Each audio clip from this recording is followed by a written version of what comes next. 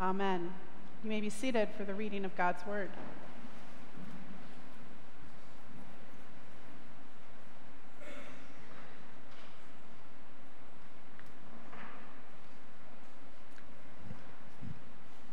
The reading is from Matthew chapter 16, verses 13 through 20, and is on page 798 of your Pew Bible. Now when Jesus came into the district of Caesarea Philippi, he asked his disciples, "Who do people say that the Son of Man is?" And they said, "Some say John the Baptist, but others Elijah, and still others Jeremiah, or one of the prophets." He said to them, "Who do you say that I am?"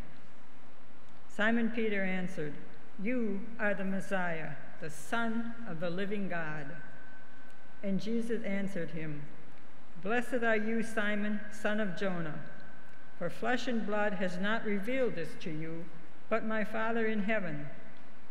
And I tell you, you are Peter, and on this rock I will build my church, and the gates of Hades will not prevail against it. I will give you the keys of the kingdom of heaven, and whatever you bind on earth will be bound in heaven, and whatever you loose on earth will be loosed in heaven." Then he sternly ordered the disciples not to tell anyone that he was the Messiah. Word of God, word of life. Thanks be to God.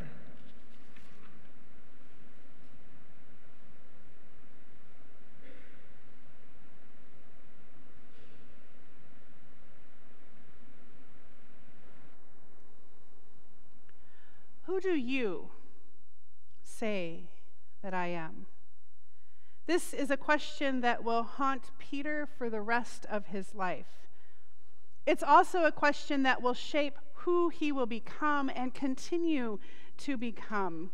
He will be asked to answer this question over and over again as he builds a church, as everything he thought he knew is challenged. And the same is true for every follower of Jesus. Who do you say that I am? I'd like you to think just a moment about the things that you say about Jesus, who you think Jesus is. I was challenged earlier this week in my reading for today to not answer this question right away, which I'd already answered for myself, to live in it for just a little while. Because it's so easy for us, like Peter and the others, to rush to the answer. Because the answers are obvious, right? Jesus is Savior, Lord, Redeemer, King, Son of God, Messiah, the way, the truth, the life, the Good Shepherd. I could go on and on and on. And all of these are true, and all of these are right. But in this day and age, what do they mean? What do they look like in our lives? How do these shape and reshape who we are as people of God? Who do you say that I am? So often we rely on these traditional descriptions of Jesus, or on the words of the creed that we say so often. I believe in Jesus Christ, God's only Son, our Lord. Feel free to join me. Who was conceived by the Holy Spirit, born of the Virgin Mary, suffered under Pontius Pilate, was crucified, died, and was buried. He descended to the dead. On the third day he rose again. He ascended into heaven. He is seated at the right hand of the Father, and he will come to judge the living and the dead. These familiar words, but what does it mean to a 21st century Christian? Every time I teach the Apostles' Creed, I ask people to write the creed in their own words. And it's hard, especially for our 6th and 7th graders. Because it's hard to break away from these beloved words that we know in our bones. None of you picked up your hymnal and quickly went to that page where the Apostles' Creed is at. But these words don't answer Jesus' question necessarily. They're about answering a larger argument that was happening between humans about who God was, and answering it in a very theological way. The Apostles' Creed is good and true, but not always helpful to us to answer Jesus' question. Which is why I think this invitation to live in the question of who Jesus is key to our growth in faith as individuals and as a community. It keeps us from thinking more of ourselves than we ought, to borrow from Paul's writing in Romans 12, from thinking that we know everything we need to know and we can stop asking questions. Most of you know I'm a certified Myers-Briggs person. You want to know a little bit more about your personality? Come and see me. I'll help you out. So I know what I'm talking about when I say I always have an answer. And if you press me, I think it's always the best answer, but I try not to say that. As an ENTJ, making quick judgments and decisions is my jam. I see things people don't see. I know things people don't know. I am, as described to me early on, a field general. And I love swimming around in my field general persona. However, not everything, in fact, most things don't require my special skill set. So I, like many others, have had to learn to be more curious, to ask more questions, to assume that I don't know the answer, or at least try. Living in this question of Jesus invites us into a life that leads with curiosity, that is certain in its trust that Jesus is indeed our Messiah, but that he is also so much more than we can ever understand in one given moment. And to trust that in Jesus, human beings are made more than we can ever imagine. In this question, Jesus invites us into a life of trust, not in the answers we so readily give, but in Jesus, the Christ, the one who died for us. Because let's be honest here, it isn't only the ENTJs of the world that like to have all the answers, or to think they have the answers. This question of Jesus invites us to resist the urge to answer, to give advice, to offer solutions right away. Michael Bungay Stainer, who wrote The Coaching Habit and other great books, reminds us that to be a good leader, or I would say a good human, we need to stay curious a little longer. We need to rush to action and advice at giving a little bit more slowly. It's really hard. But this has changed my life. And Jesus models this for us, this way of life. He models this curiosity with his initial question. Who do people say that I am? He asks his disciples. Instead of assuming that he knows, Jesus asks and then listens to the answers.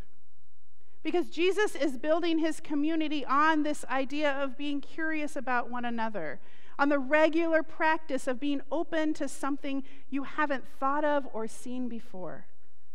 The early church continued to remain open to the Holy Spirit, asking questions of each other, having the courage to imagine new ways of being for the sake of the gospel. Even those in the Old Testament did better when they lived with curiosity and trust in God instead of assumptions that they knew best or had all the answers. Every time they thought they had the answers, things went badly. So when we open ourselves up, when we allow ourselves to be curious, to ask the questions, the Spirit has more freedom to move and live in new ways, helping us to see when the old ways, the old wineskins, need to burst. Who Who do you say that I am? Jesus asks you. But don't be so fast to answer. Live in this question, because this question was just the beginning for Peter and is the beginning for us too. Because we are now the rocks that Jesus builds his church on here in the 21st century. So in what ways shall we build? We don't quite know. As we live in the question, discovering answers along the way, we tell the story of who Jesus is today in our time, not in ancient words of creeds written thousands and thousands of years ago, but in our own language. God becomes alive. We become more aware of not only what happens in us when we share that story, but how we are connected together, how we are members of each other, to borrow another phrase from Paul.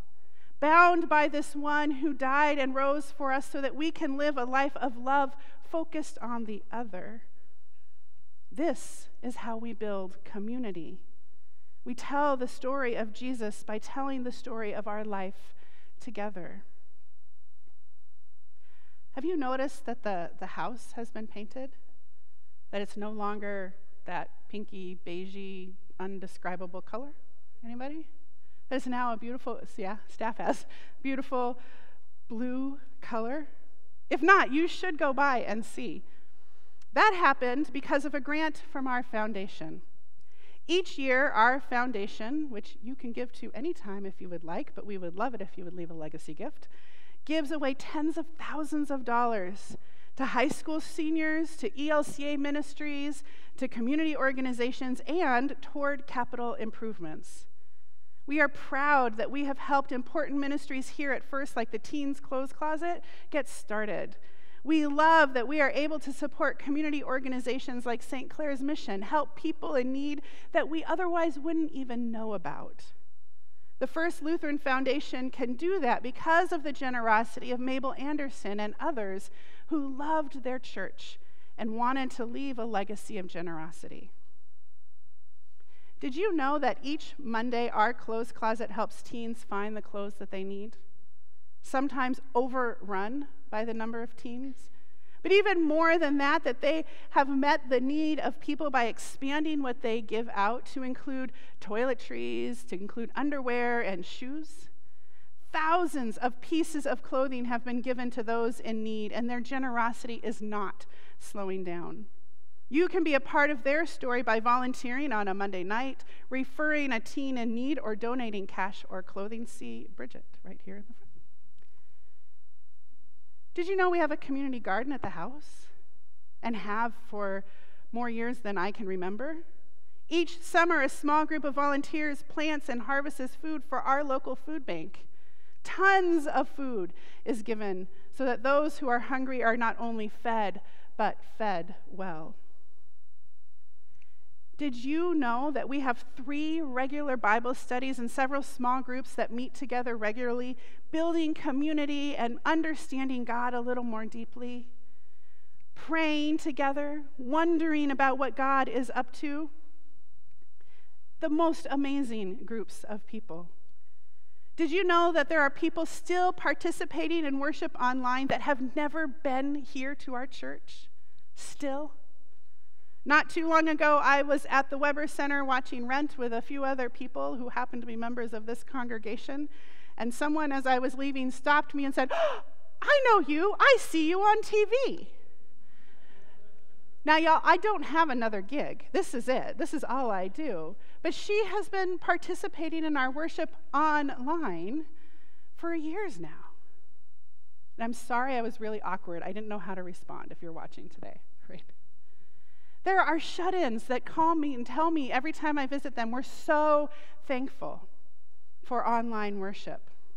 There are people with new babies who are like, we cannot get out of the house some mornings. I'm sure some of you know what that's like. We are so thankful for online worship. What you see here in this sanctuary is just a slice of who worships with us every week. Did you know that for over a year now, our youth programming has been led by our youth? that we have high school and junior high school students taking on the responsibility of putting together parents' night out, MP3 nights, and the like, with adult supervision, of course, but they do all the work. That's because we have given them the space to be who they want to be in this place, and they're doing amazing ministry.